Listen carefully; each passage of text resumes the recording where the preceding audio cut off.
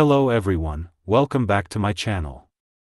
Remember to hit the like button and subscribe if you would like to receive daily updates about audiobooks. Feel free to leave book suggestions in the comments section. Ivan the Fool. By Leo Tolstoy. Chapter 1. In a certain kingdom there lived a rich peasant, who had 3 sons, Simeon, a soldier, Taras Brukin, fat man, and Ivan, a fool, and 1 daughter, Milania, born dumb. Simeon went to war, to serve the Tsar, Taras went to a city and became a merchant, and Ivan, with his sister, remained at home to work on the farm. For his valiant service in the army, Simeon received an estate with high rank, and married a noble's daughter. Besides his large pay, he was in receipt of a handsome income from his estate, yet he was unable to make ends meet. What the husband saved, the wife wasted in extravagance. One day Simeon went to the estate to collect his income, when the steward informed him that there was no income, saying, "We have neither horses, cows, fishing nets, nor implements. It is necessary first to buy everything, and then to look for income." Simeon thereupon went to his father and said, "You are rich, Batyushka, little father, but you have given nothing to me. Give me 1/3 of what you possess as my share, and I will transfer it to my estate." The old man replied, "You did not help to bring prosperity to our household. For what reason, then, should you now demand the 1/3 part of everything? It would be unjust to Ivan and his sister." "Yes," said Simeon, "but he is a fool, and she was born dumb. What need have they of anything? See what Ivan will say." Ivan's reply was, "Well, let him take his share." Simeon took the portion allotted to him, and went again to serve in the army. Taras also met with success. He became rich and married a merchant's daughter, but even this failed to satisfy his desires, and he also went to his father and said, "Give me my share."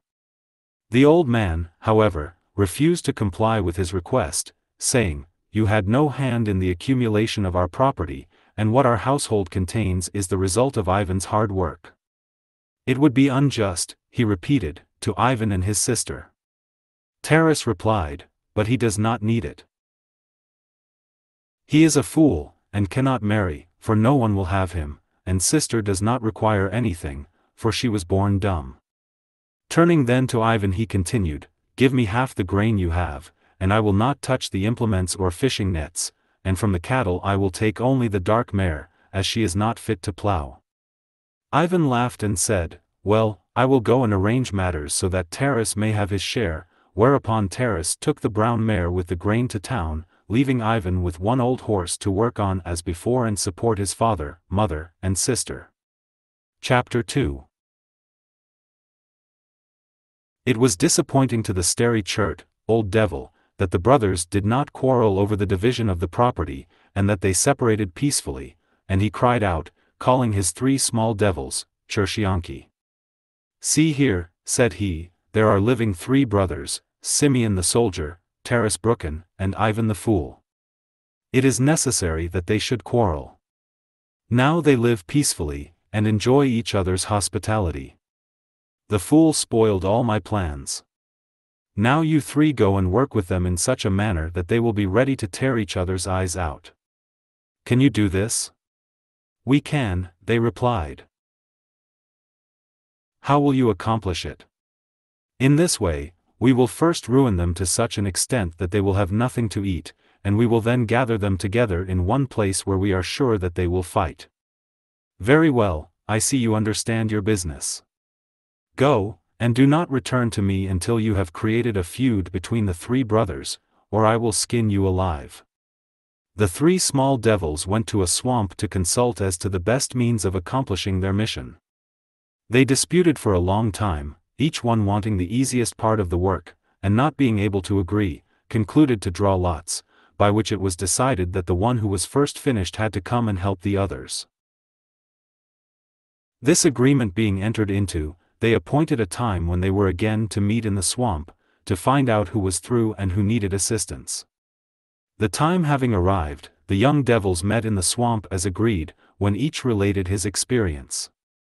The first, who went to Simeon, said, I have succeeded in my undertaking, and tomorrow Simeon returns to his father. His comrades, eager for particulars, inquired how he had done it. Well, he began, the first thing I did was to blow some courage into his veins, and, on the strength of it, Simeon went to the Tsar and offered to conquer the whole world for him. The emperor made him commander-in-chief of the forces, and sent him with an army to fight the viceroy of India. Having started on their mission of conquest, they were unaware that I, following in their wake, had wet all their powder. I also went to the Indian ruler and showed him how I could create numberless soldiers from straw.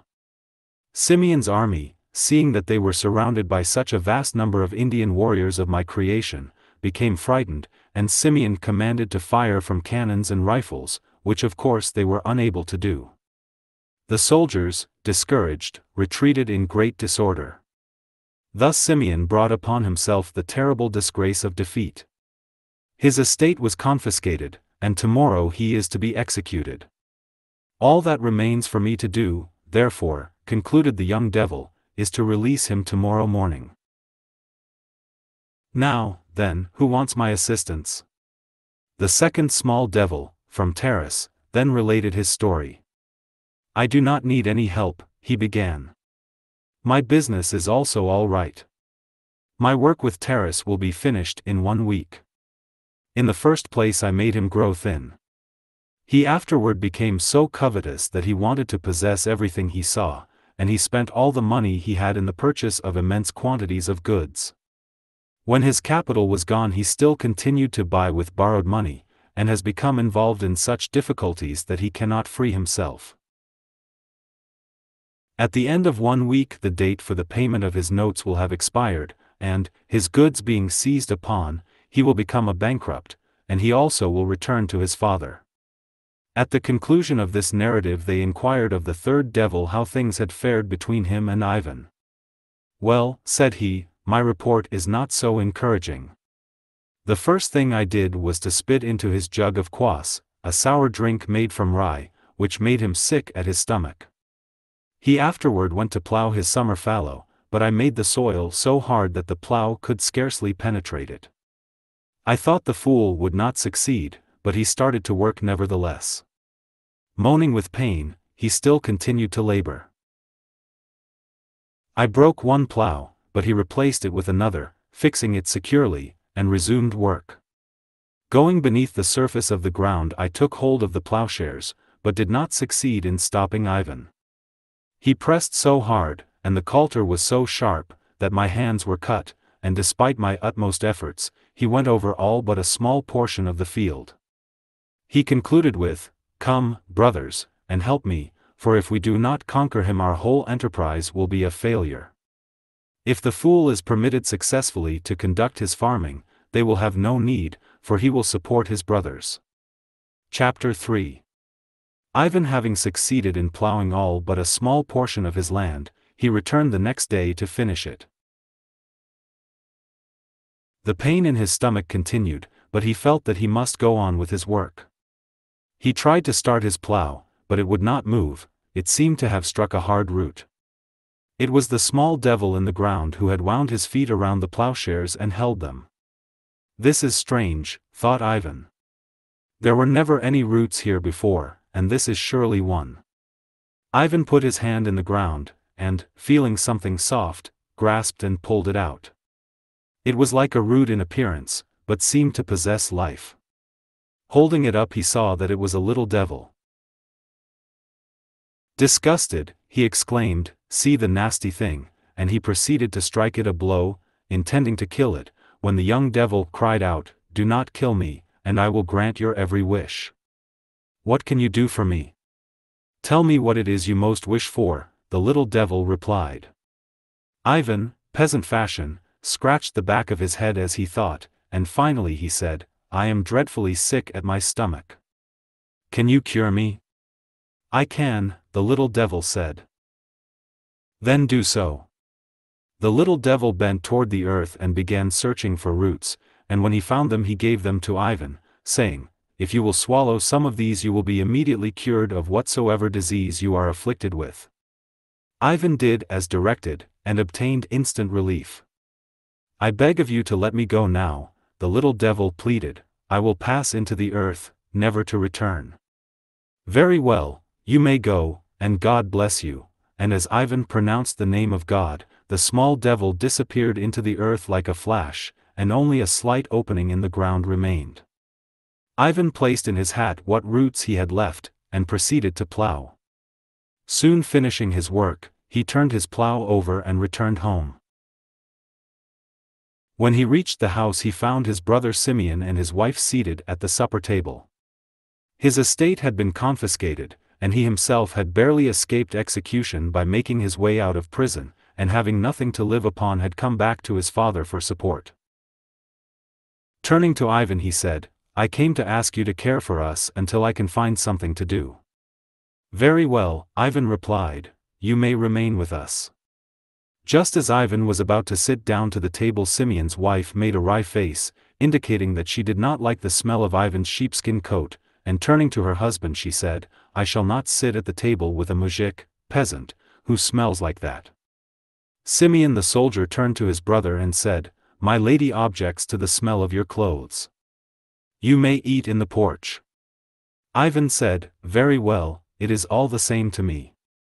I will soon have to go and feed my horse anyway. Ivan took some bread in one hand, and his kaftan, coat, in the other, and left the room. Chapter 4. The small devil finished with Simeon that night, and according to agreement went to the assistance of his comrade who had charge of Ivan, that he might help to conquer the fool. He went to the field and searched everywhere, but could find nothing but the hole through which the small devil had disappeared. Well, this is strange, he said, something must have happened to my companion, and I will have to take his place and continue the work he began. The fool is through with his plowing, so I must look about me for some other means of compassing his destruction. I must overflow his meadow and prevent him from cutting the grass. The little devil accordingly overflowed the meadow with muddy water, and, when Ivan went at dawn next morning with his scythe set and sharpened and tried to mow the grass, he found that it resisted all his efforts and would not yield to the implement as usual.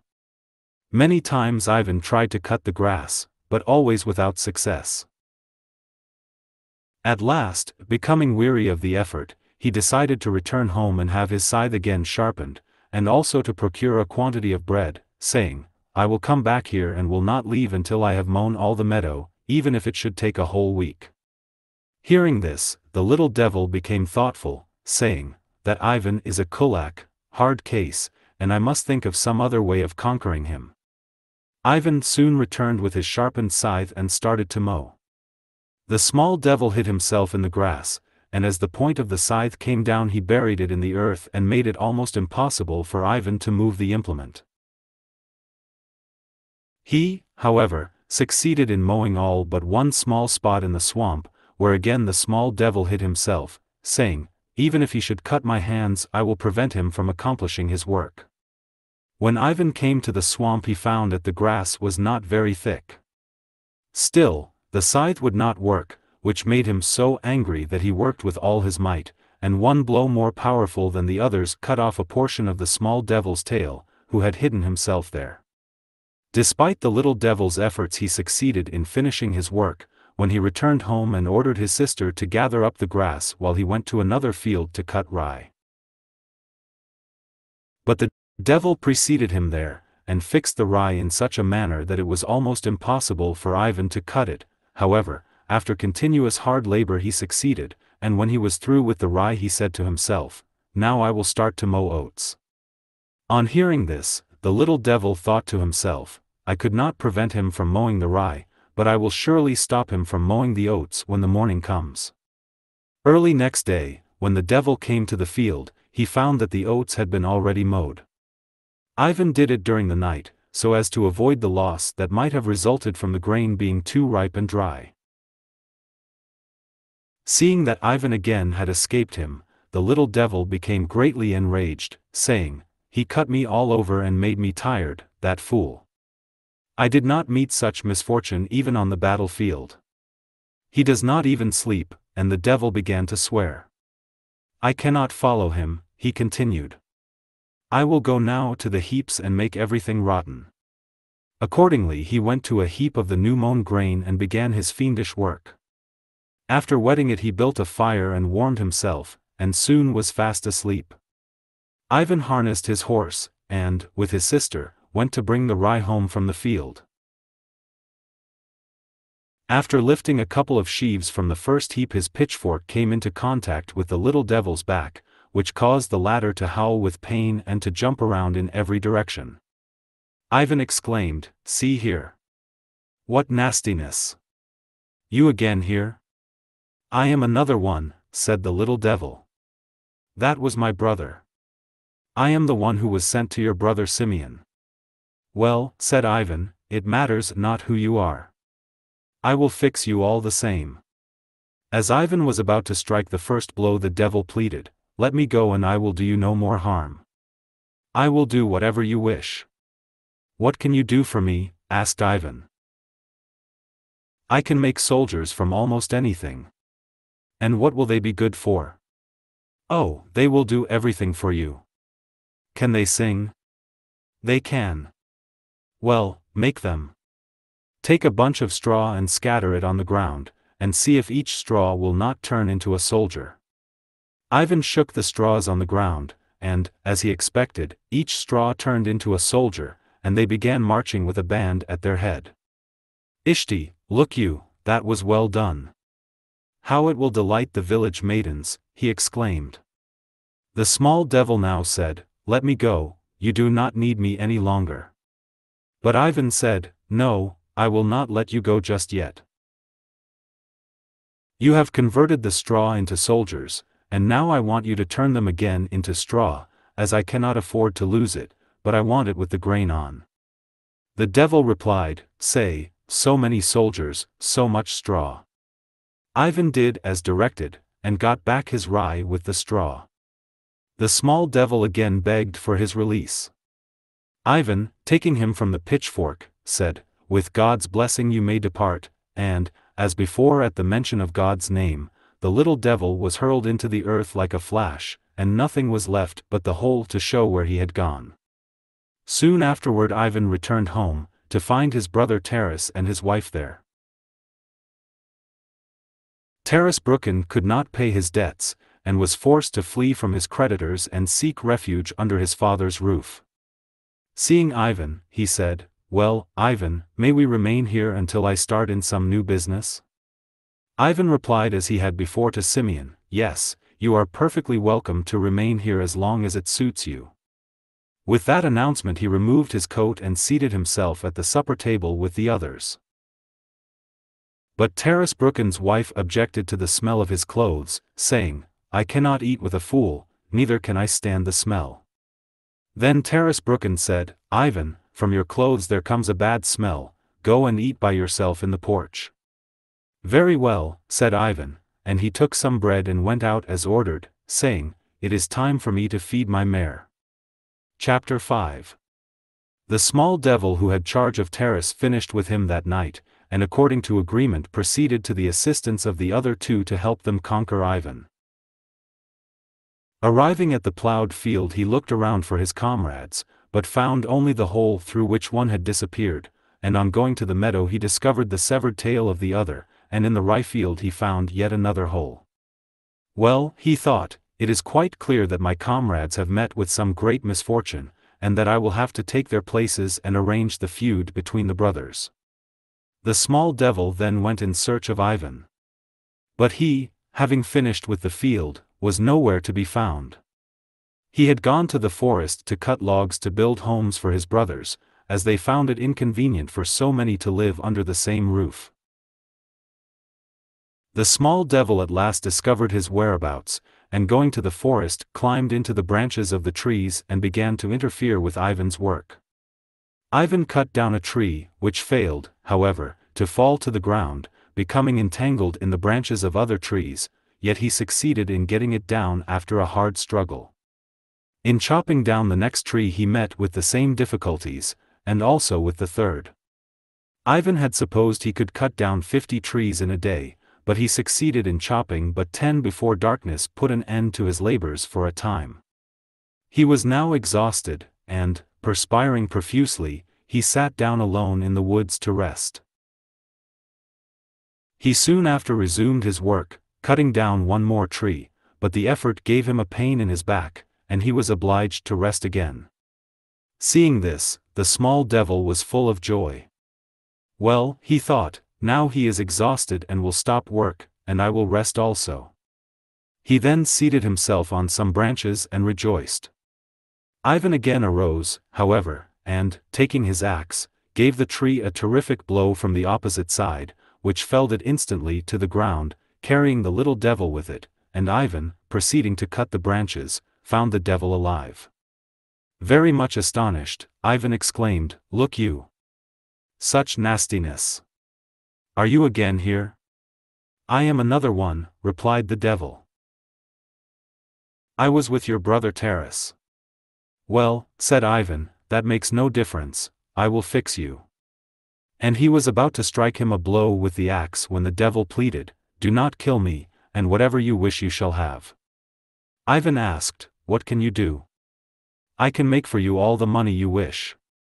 Ivan then told the devil he might proceed, whereupon the latter began to explain to him how he might become rich. "Take," said he to Ivan, "the leaves of this oak tree and rub them in your hands, and the gold will fall to the ground." Ivan did as he was directed, and immediately the gold began to drop about his feet, and he remarked, "This will be a fine trick to amuse the village boys with." "Can I now take my departure?" asked the devil, to which Ivan replied, "With God's blessing you may go."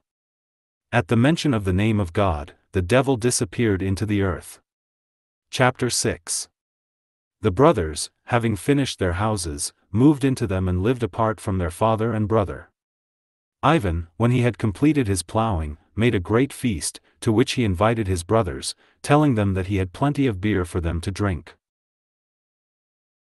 The brothers, however, declined Ivan's hospitality, saying, "We have seen the beer mujiks drink, and want none of it."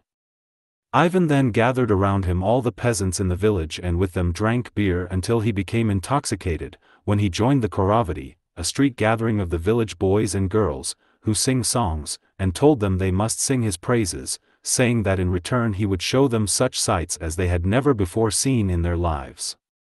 The little girls laughed and began to sing songs praising Ivan, and when they had finished they said, "Very well, now give us what you said you would." Ivan replied, "I will soon show you," and, taking an empty bag in his hand, he started for the woods. The little girls laughed as they said, "What a fool he is," and resuming their play they forgot all about him. Some time after Ivan suddenly appeared among them carrying in his hand the bag, which was now filled. "Shall I divide this with you?" he said. "Yes, divide," they sang in chorus.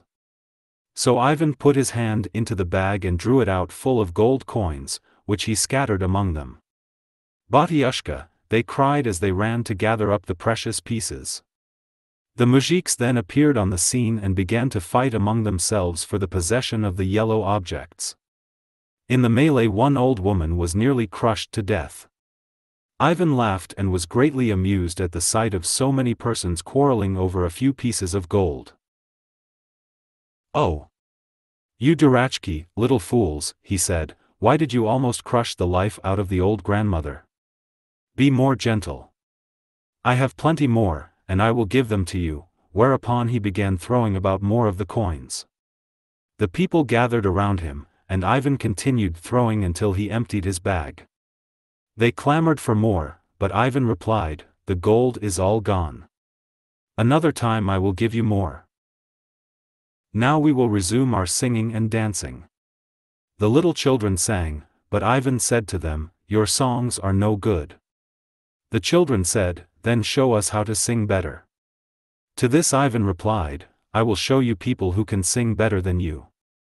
With that remark Ivan went to the barn and, securing a bundle of straw, did as the little devil had directed him, and presently a regiment of soldiers appeared in the village street, and he ordered them to sing and dance. The people were astonished and could not understand how Ivan had produced the strangers. The soldiers sang for some time, to the great delight of the villagers, and when Ivan commanded them to stop they instantly ceased. Ivan then ordered them off to the barn, telling the astonished and mystified moujiks that they must not follow him. Reaching the barn, he turned the soldiers again into straw and went home to sleep off the effects of his debauch. Chapter 7. The next morning Ivan's exploits were the talk of the village, and news of the wonderful things he had done reached the ears of his brother Simeon, who immediately went to Ivan to learn all about it. "Explain to me," he said, "from whence did you bring the soldiers, and where did you take them?" "And what do you wish to know for?" asked Ivan. "Why, with soldiers we can do almost anything we wish, whole kingdoms can be conquered," replied Simeon. This information greatly surprised Ivan, who said, "Well, why did you not tell me about this before? I can make as many as you want."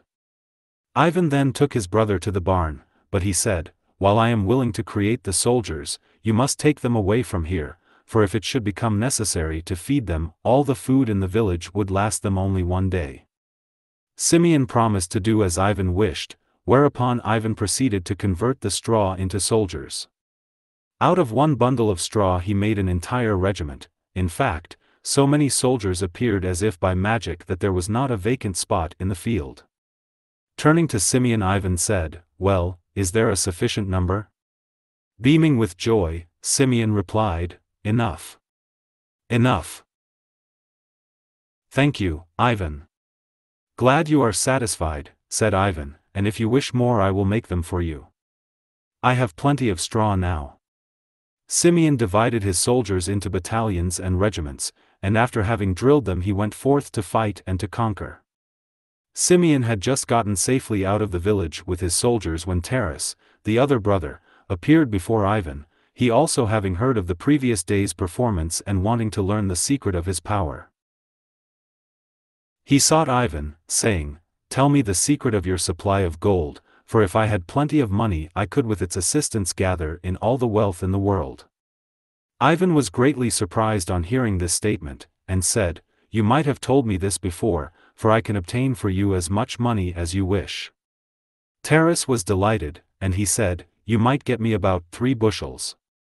"Well," said Ivan, "we will go to the woods, or, better still, we will harness the horse, as we could not possibly carry so much money ourselves." The brothers went to the woods and Ivan proceeded to gather the oak leaves, which he rubbed between his hands, the dust falling to the ground and turning into gold pieces as quickly as it fell. When quite a pile had accumulated, Ivan turned to Taras and asked if he had rubbed enough leaves into money, whereupon Taras replied, "Thank you, Ivan, that will be sufficient for this time." Ivan then said, "If you wish more, come to me and I will rub as much as you want, for there are plenty of leaves." Taras, with his tarantas, wagon, filled with gold, rode away to the city to engage in trade and increase his wealth, and thus both brothers went their way, Simeon to fight and Taras to trade. Simeon's soldiers conquered a kingdom for him and Taras Brukin made plenty of money.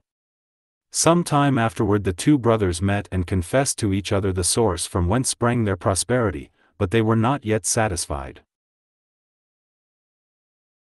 Simeon said, "I have conquered a kingdom and enjoy a very pleasant life, but I have not sufficient money to procure food for my soldiers," while Taras confessed that he was the possessor of enormous wealth, but the care of it caused him much uneasiness.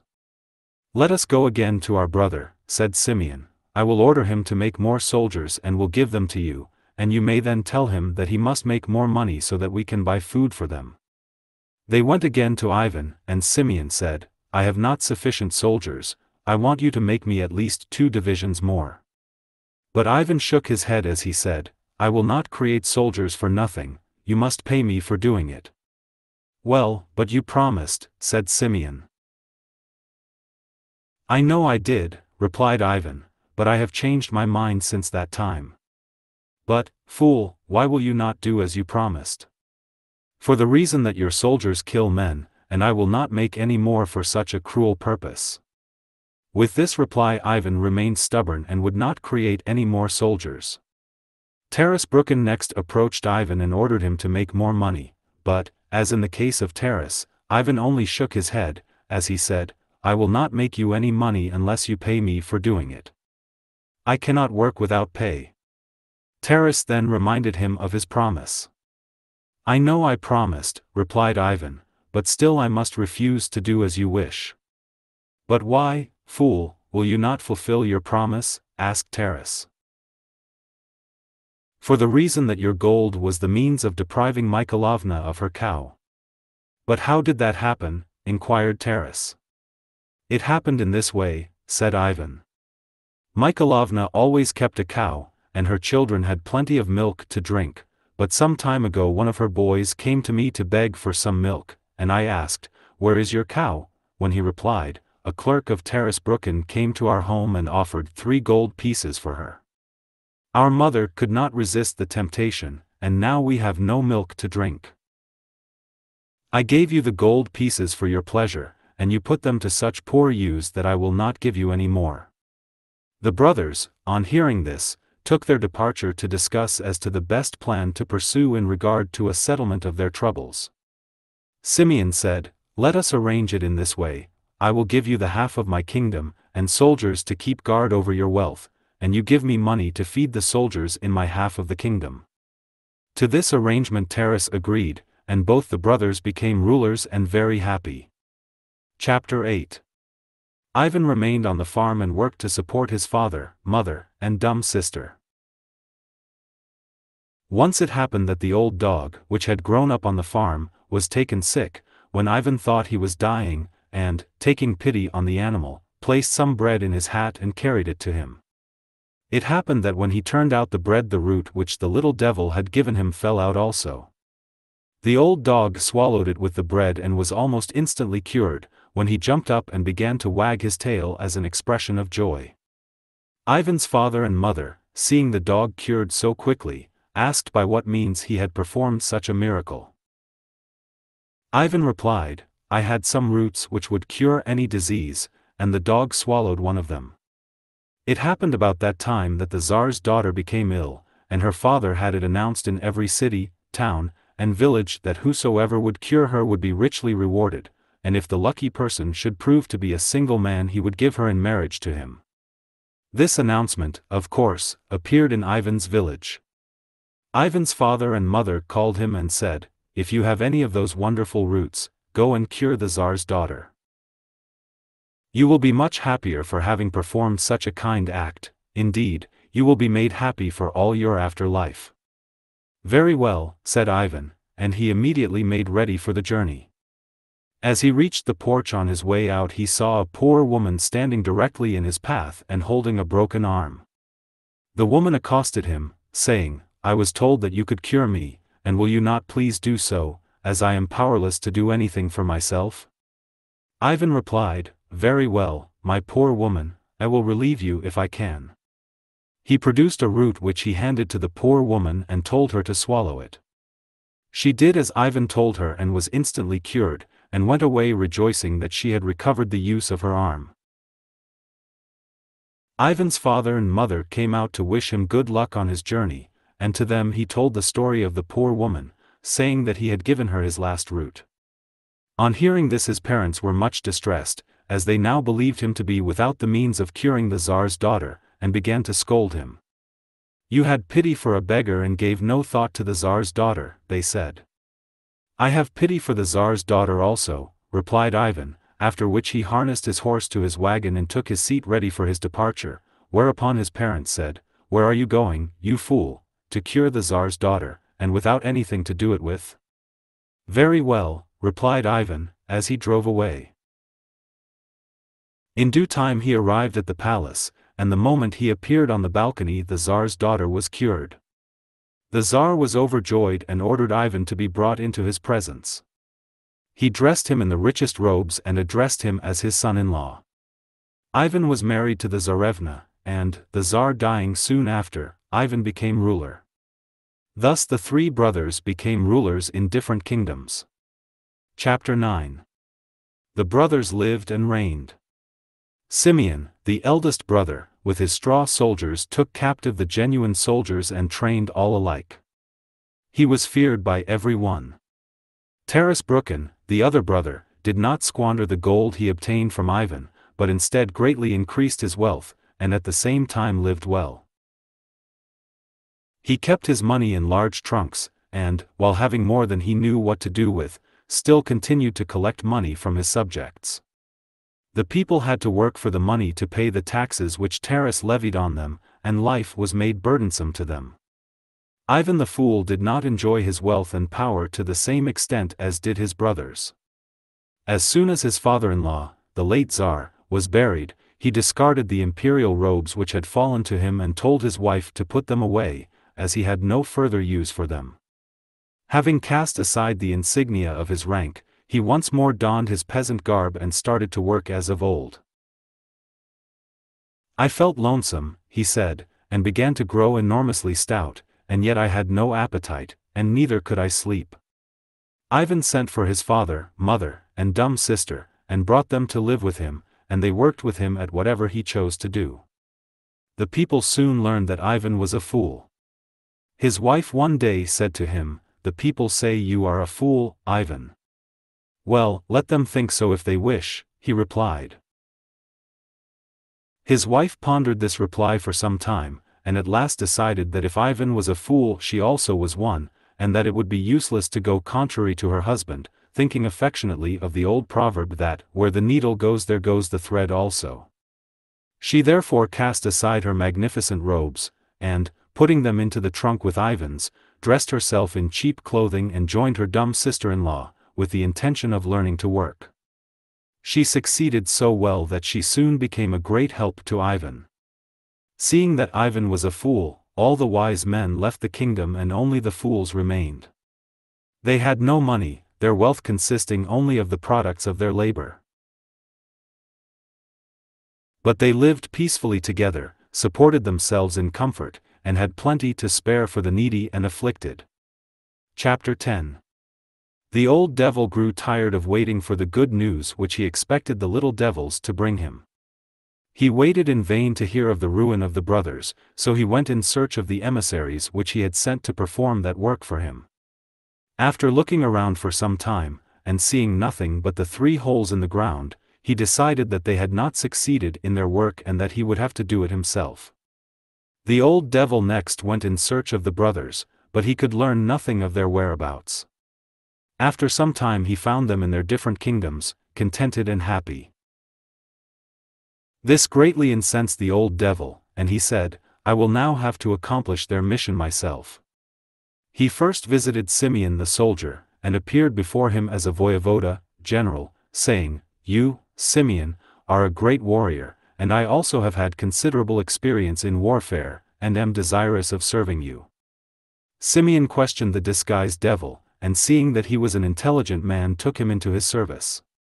The new general taught Simeon how to strengthen his army until it became very powerful. New implements of warfare were introduced. Cannons capable of throwing 100 balls a minute were also constructed, and these, it was expected, would be of deadly effect in battle. Simeon, on the advice of his new general, ordered all young men above a certain age to report for drill. On the same advice Simeon established gun shops, where immense numbers of cannons and rifles were made.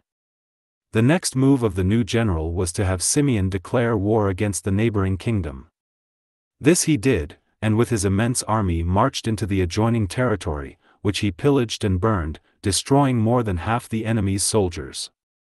This so frightened the ruler of that country that he willingly gave up half of his kingdom to save the other half.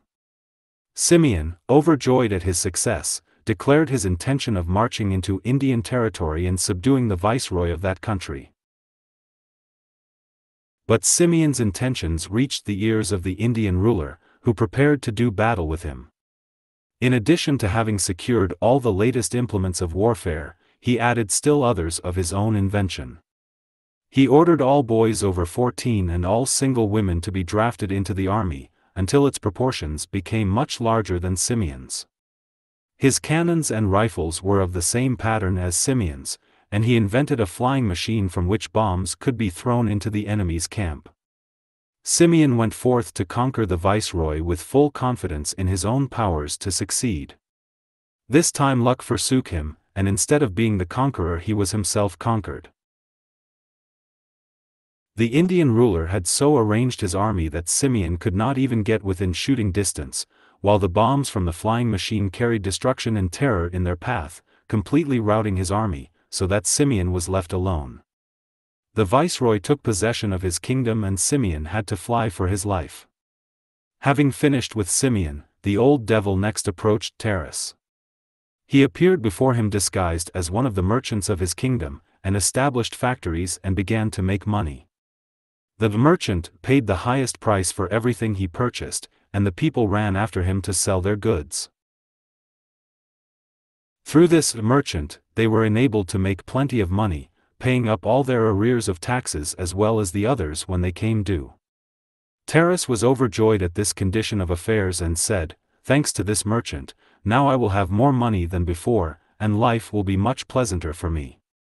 He wished to erect new buildings, and advertised for workmen, offering the highest prices for all kinds of labor. Taras thought the people would be as anxious to work as formerly, but instead he was much surprised to learn that they were working for the merchant. Thinking to induce them to leave the merchant, he increased his offers, but the former, equal to the emergency, also raised the wages of his workmen. Taras, having plenty of money, increased the offers still more, but the merchant raised them still higher and got the better of him. Thus, defeated at every point, Taras was compelled to abandon the idea of building.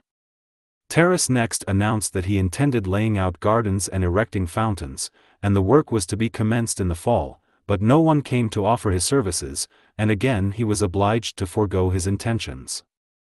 Winter set in, and Taras wanted some sable fur with which to line his great coat, and he sent his man to procure it for him, but the servant returned without it, saying, "There are no sables to be had. The merchant has bought them all, paying a very high price for them." Taras needed horses and sent a messenger to purchase them, but he returned with the same story as on former occasions, that none were to be found, the merchant having bought them all to carry water for an artificial pond he was constructing. Taras was at last compelled to suspend business, as he could not find any one willing to work for him. They had all gone over to the merchant's side. The only dealings the people had with Taras were when they went to pay their taxes. His money accumulated so fast that he could not find a place to put it, and his life became miserable. He abandoned all idea of entering upon the new venture, and only thought of how to exist peaceably. This he found it difficult to do, for, turn which way he would, fresh obstacles confronted him. Even his cooks, coachmen, and all his other servants forsook him and joined the merchant. With all his wealth he had nothing to eat, and when he went to market he found that the merchant had been there before him and had bought up all the provisions. Still, the people continued to bring him money. Taras at last became so indignant that he ordered the merchant out of his kingdom. He left, but settled just outside the boundary line, and continued his business with the same result as before, and Taras was frequently forced to go without food for days. It was rumored that the merchant wanted to buy even Taras himself. On hearing this the latter became very much alarmed and could not decide as to the best course to pursue. About this time his brother Simeon arrived in the kingdom, and said, "Help me, for I have been defeated and ruined by the Indian viceroy." Taras replied, "How can I help you, when I have had no food myself for 2 days?" Chapter 11. The old devil, having finished with the second brother, went to Ivan the Fool. This time he disguised himself as a general, the same as in the case of Simeon, and, appearing before Ivan, said, "Get an army together. It is disgraceful for the ruler of a kingdom to be without an army. You call your people to assemble, and I will form them into a fine large army." Ivan took the supposed general's advice, and said, "Well, you may form my people into an army, but you must also teach them to sing the songs I like." The old devil then went through Ivan's kingdom to secure recruits for the army, saying, "Come, shave your heads, the heads of recruits are always shaved in Russia, and I will give each of you a red hat and plenty of vodka, whiskey." At this the fools only laughed, and said, "We can have all the vodka we want, for we distill it ourselves, and of hats, our little girls make all we want, of any color we please, and with handsome fringes." Thus was the devil foiled in securing recruits for his army, so he returned to Ivan and said, "Your fools will not volunteer to be soldiers. It will therefore be necessary to force them." "Very well," replied Ivan, "you may use force if you want to." The old devil then announced that all the fools must become soldiers, and those who refused, Ivan would punish with death. The fools went to the general, and said, "You tell us that Ivan will punish with death all those who refuse to become soldiers, but you have omitted to state what will be done with us soldiers. We have been told that we are only to be killed." "Yes, that is true," was the reply. The fools on hearing this became stubborn and refused to go. "Better kill us now if we cannot avoid death, but we will not become soldiers," they declared. "Oh! You fools," said the old devil, "soldiers may and may not be killed, but if you disobey Ivan's orders you will find certain death at his hands." The fools remained absorbed in thought for some time and finally went to Ivan to question him in regard to the matter. On arriving at his house they said, "A general came to us with an order from you that we were all to become soldiers, and if we refused you were to punish us with death. Is it true?" Ivan began to laugh heartily on hearing this, and said, "Well, how I alone can punish you with death is something I cannot understand. If I was not a fool myself I would be able to explain it to you, but as it is I cannot." "Well, then, we will not go," they said. "Very well," replied Ivan, "you need not become soldiers unless you wish to." The old devil, seeing his schemes about to prove failures, went to the ruler of Tarracania and became his friend, saying, "Let us go and conquer Ivan's kingdom. He has no money, but he has plenty of cattle, provisions, and various other things that would be useful to us." The Tarracanian ruler gathered his large army together, and equipping it with cannons and rifles, crossed the boundary line into Ivan's kingdom. The people went to Ivan and said, "The ruler of Tarracania is here with a large army to fight us." "Let them come," replied Ivan. The Tarracanian ruler, after crossing the line into Ivan's kingdom, looked in vain for soldiers to fight against, and waiting some time and none appearing, he sent his own warriors to attack the villages. They soon reached the first village, which they began to plunder. The fools of both sexes looked calmly on, offering not the least resistance when their cattle and provisions were being taken from them. On the contrary, they invited the soldiers to come and live with them, saying, "If you, dear friends, find it is difficult to earn a living in your own land, come and live with us, where everything is plentiful." The soldiers decided to remain, finding the people happy and prosperous, with enough surplus food to supply many of their neighbors. They were surprised at the cordial greetings which they everywhere received, and, returning to the ruler of Tarracania, they said, "We cannot fight with these people, take us to another place. We would much prefer the dangers of actual warfare to this unsoldierly method of subduing the village." The Tarracanian ruler, becoming enraged, ordered the soldiers to destroy the whole kingdom, plunder the villages, burn the houses and provisions, and slaughter the cattle. "Should you disobey my orders," said he, "I will have every one of you executed." The soldiers, becoming frightened, started to do as they were ordered, but the fools wept bitterly, offering no resistance, men, women, and children all joining in the general lamentation. "Why do you treat us so cruelly?" they cried to the invading soldiers. "Why do you wish to destroy everything we have? If you have more need of these things than we have, why not take them with you and leave us in peace?" The soldiers, becoming saddened with remorse, refused further to pursue their path of destruction, the entire army scattering in many directions. Chapter 12. The old devil, failing to ruin Ivan's kingdom with soldiers, transformed himself into a nobleman, dressed exquisitely, and became one of Ivan's subjects, with the intention of compassing the downfall of his kingdom, as he had done with that of Taras. The nobleman said to Ivan, "I desire to teach you wisdom and to render you other service. I will build you a palace and factories." "Very well," said Ivan, "you may live with us." The next day the nobleman appeared on the square with a sack of gold in his hand and a plan for building a house, saying to the people, "You are living like pigs, and I am going to teach you how to live decently. You are to build a house for me according to this plan.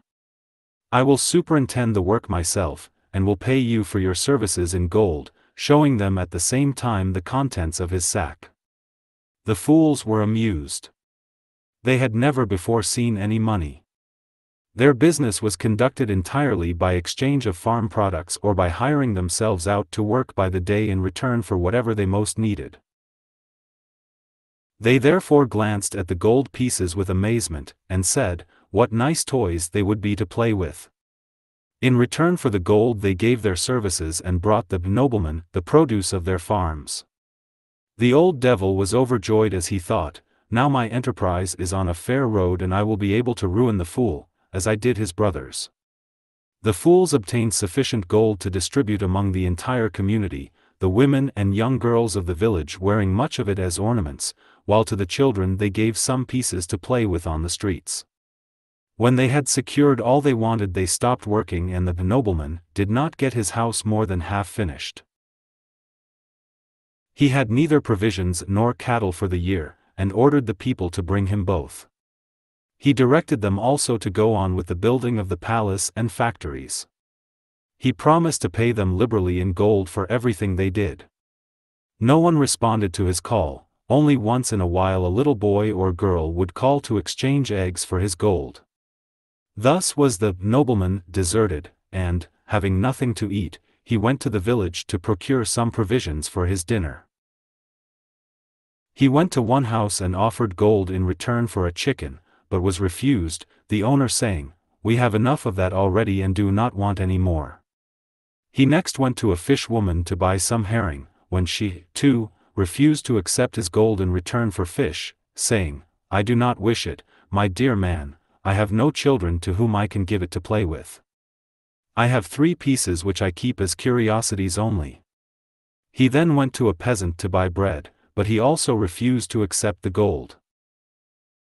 "I have no use for it," said he, "unless you wish to give it for Christ's sake, then it will be a different matter, and I will tell my Baba, old woman, to cut a piece of bread for you." The old devil was so angry that he ran away from the peasant, spitting and cursing as he went. Not only did the offer to accept in the name of Christ anger him, but the very mention of the name was like the thrust of a knife in his throat. The old devil did not succeed in getting any bread, and in his efforts to secure other articles of food he met with the same failure. The people had all the gold they wanted, and what pieces they had they regarded as curiosities. They said to the old devil, "If you bring us something else in exchange for food, or come to ask for Christ's sake, we will give you all you want." But the old devil had nothing but gold, and was too lazy to work, and being unable to accept anything for Christ's sake, he was greatly enraged. "What else do you want?" he said. "I will give you gold with which you can buy everything you want, and you need labor no longer." But the fools would not accept his gold, nor listen to him.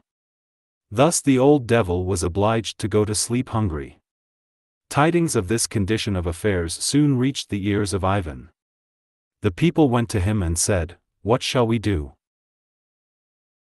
This nobleman appeared among us, he is well dressed, he wishes to eat and drink of the best, but is unwilling to work, and does not beg for food for Christ's sake. He only offers every one gold pieces. At first we gave him everything he wanted, taking the gold pieces in exchange just as curiosities, but now we have enough of them and refuse to accept any more from him. What shall we do with him? He may die of hunger." Ivan heard all they had to say, and told them to employ him as a shepherd, taking turns in doing so. The old devil saw no other way out of the difficulty and was obliged to submit. It soon came the old devil's turn to go to Ivan's house. He went there to dinner and found Ivan's dumb sister preparing the meal.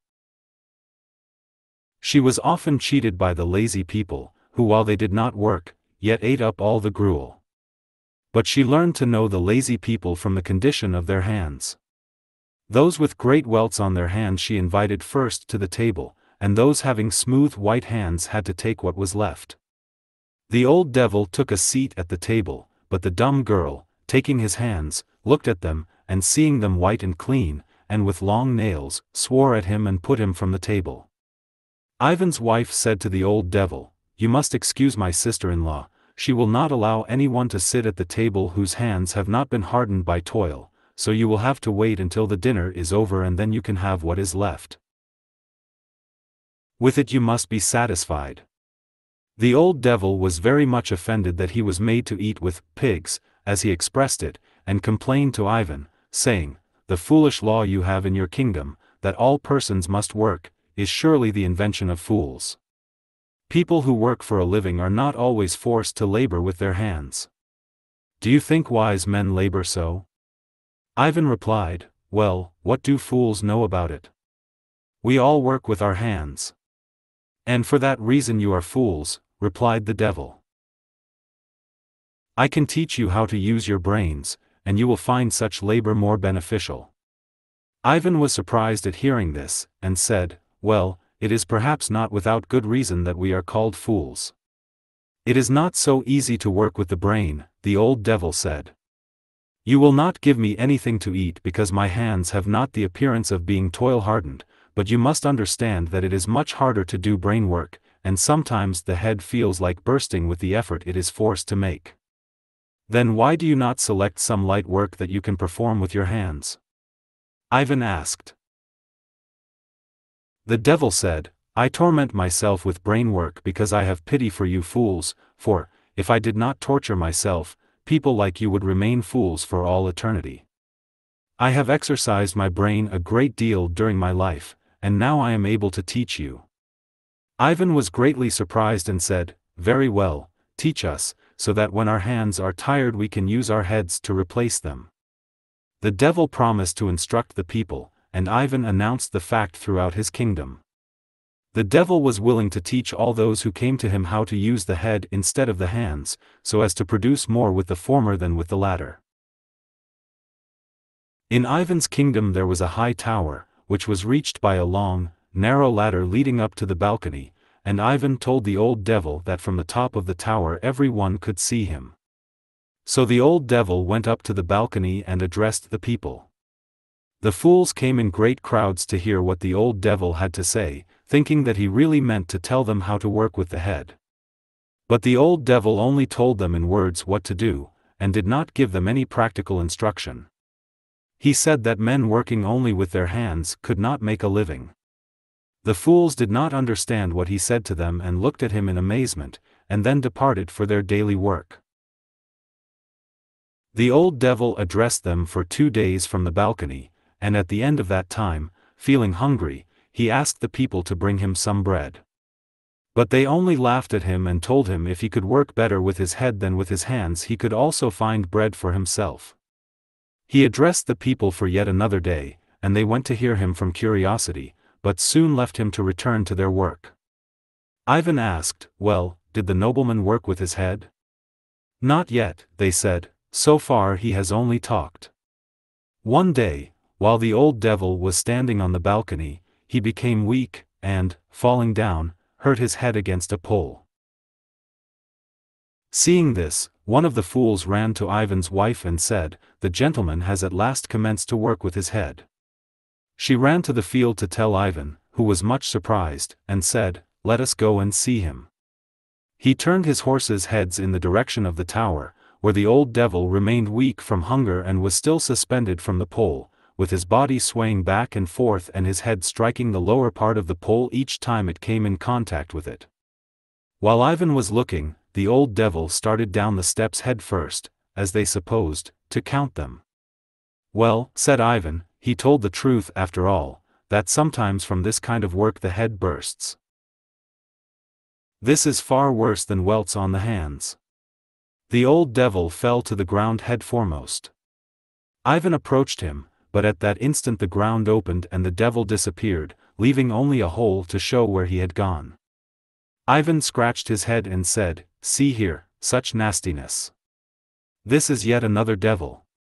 He looks like the father of the little ones." Ivan still lives, and people flock to his kingdom. His brothers come to him and he feeds them. To everyone who comes to him and says, "Give us food," he replies, "Very well, you are welcome. We have plenty of everything." There is only one unchangeable custom observed in Ivan's kingdom: the man with toil-hardened hands is always given a seat at the table, while the possessor of soft white hands must be contented with what is left.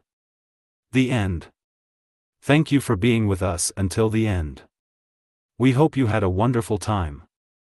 If you enjoyed our book, please support us by liking and leaving comments. We look forward to seeing you soon with another book. Best regards.